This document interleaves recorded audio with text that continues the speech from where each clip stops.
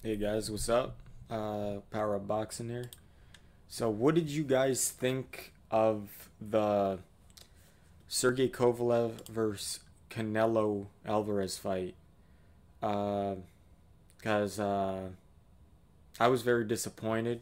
Uh, I uh, I want to see a good fight, and I was really really excited for the fight. Like I thought Canelo was like taking a big risk. It was I give him big respect for stepping up and fighting Kovalev, even though Kovalev maybe not as looking good as he usually does lately, but he's getting older, out of his prime, but he's still a dangerous guy. Maybe he has wear and tear, chin maybe his chin's not as good and stuff like that, but uh, it's still I was very excited for the fight just because Kovalev's a big light heavyweight with skill, and Canelo was moving up two weight classes, so it was going to be interesting. Obviously, he fought at 168 before, but against not anyone that special really. Uh, that English guy, I forget his name now, but I don't know if it was Liam Smith or something. I forget. Or maybe that was a catchweight. I forget. But it was a big step up in weight, so I was excited to see like how he would do against a big light heavyweight with skill. And I was disappointed in the fight because either guy didn't perform that good at all, in my opinion. Like I know Canelo won by a good knockout, a very good knockout punch, combination punches.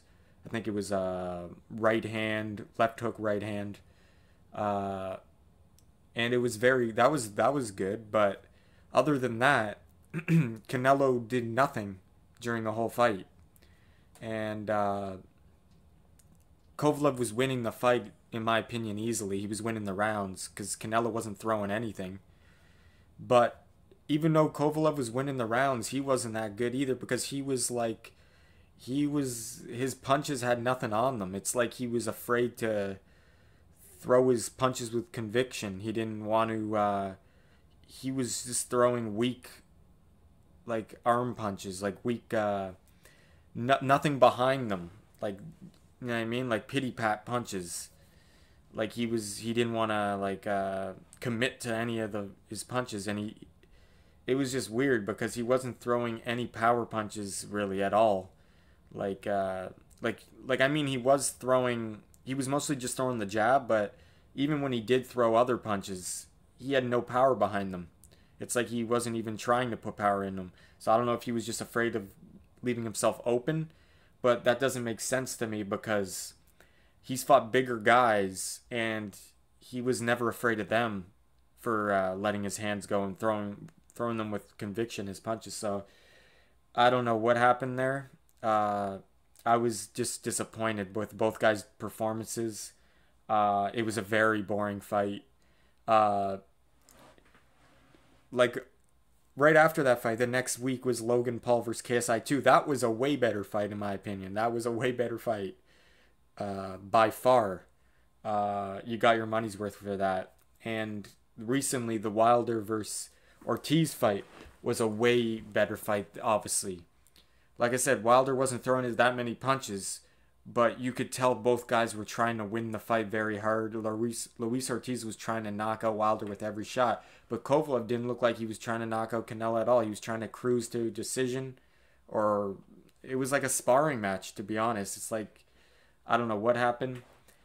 It kind of looked like he got paid off or something, or he wasn't. He was told not to try hard, or what? I don't know what was going on. Like, or both guys were told just to treat it like a sparring match or something. I don't know, but like I said, I don't know. Maybe like I said, Kovalev said he came out with a statement on his IG, his Instagram, saying he's been getting a lot of criticism for his performances, or his performance against Canelo, and he doesn't know why he is, but it's easy to see, like I said, I'm criticizing it, but he came out with a statement and he said that the reason why he didn't do that good is because he didn't have ample time between the Anthony Yard fight. So he was jumping in I think it was like a 10 weeks after that fight he fought Canelo. So that wasn't enough time for him to recover from that fight. But it could go either way. Unless he was like injured or something, obviously it would affect you big time. But you're sharper, you would think, from going from one fight to another fight. You'd think you'd be sharper, but at his age, maybe the wear and tear, like I said, his body's not recovering. He gets burnt out. So maybe that was the reason why. I don't know, right? We can't just say he got paid off or he was told to take it easy on Canelo or whatever, some kind of conspiracy. We don't have any evidence with that. We know boxing's corrupt. We know Canelo's going to get the decision no matter what. And we knew that. He was down on the scorecards, Kovalev, even though he was winning almost every round. So either way, he was going to lose. But like, you got to take Kovalev's word for it. Obviously, he's not going to say if he got paid off or if that actually did. He's not going to say it, but you got to just take his word for it that he was just burnt out. He didn't recover from his last fight. And his body, wear and tear at his age, he couldn't pull the trigger like he usually does. He was afraid of maybe getting tired as well, so that's why he wasn't putting power in any of his shots. But I was just disappointed with the performance by both. Even if they were trying, it didn't look like they were trying to me. But like I said, boxing is a tough sport. Maybe on the outside it looks like they weren't trying, but maybe they were trying hard. Like I said, Canelo's a smaller guy, so it's harder for him to be as active as he would against a smaller guy or a guy his size, because he has to be careful, right?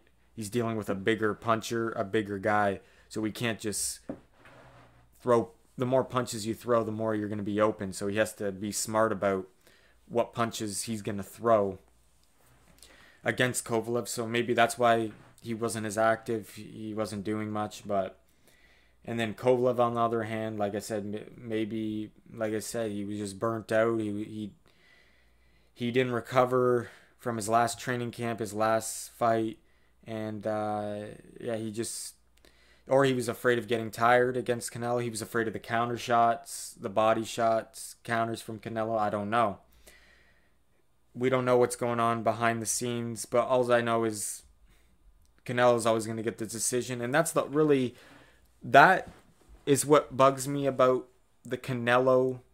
It's not his fault, but that's what bugs me about Canelo is the judges are always on his side no matter what. And obviously the PED allegations, obviously he tried saying it was just the tainted meat, but I don't know about that, to be honest. The guy's making millions of dollars. You would think he would be making sure, someone in his camp would be making sure he's getting clean meat. You're making millions of dollars and you can't get clean meat. What are you getting? Buying meat from like a store on the side of the street, like a what do you call it? Like a wooden stand on the corner of a Mexican street. You're just buying meat from there. So like I don't know. And I think one of his people in his camp, Reynoso, or the other guy, he's a butcher. So I don't know why, when they know they test for that stuff, why they would knowingly just eat a random piece of meat that he could test for that. So it makes no sense.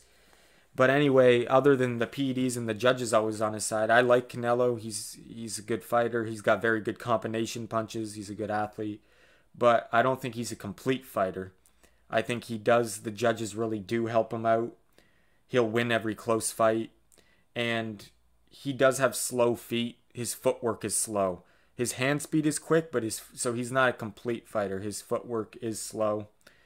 But, like I said, other than that, that's not really his fault. Besides unless he knew he was knowingly consuming PEDs, then obviously, like that's, if he did know, then obviously that would be on him. But other than that, if you didn't know he was, and if he, obviously the judges, if he doesn't know, the judges are on, like, that's not his, maybe that's out of his control. That's not his fault.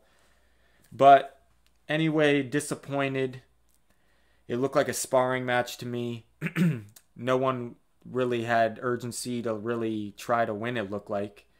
It was just anticlimactic kind of fight. It ended with a knockout, but it was weird because the fight was so boring up until that point that the knockout didn't have as much to it, because it was just like a weird, like, oh, we knocked him out of nowhere, so it was kind of weird. But anyway, I was just disappointed. But we don't know.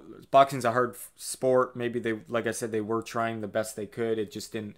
It just appeared boring to us. But some fights are like that, you know.